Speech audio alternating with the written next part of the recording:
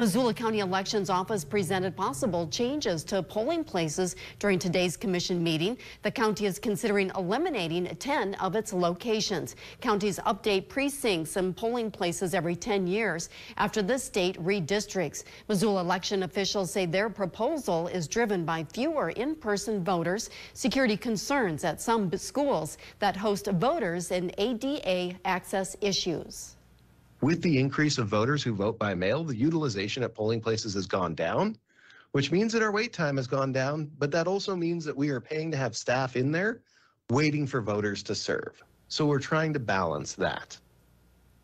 Officials say any polling locations that close will have another location within 5 miles. Missoula County would still have 17 polling locations. Residents have until September 14th to provide feedback on the proposal. For more information on the potential changes, visit our website, nbcmontana.com.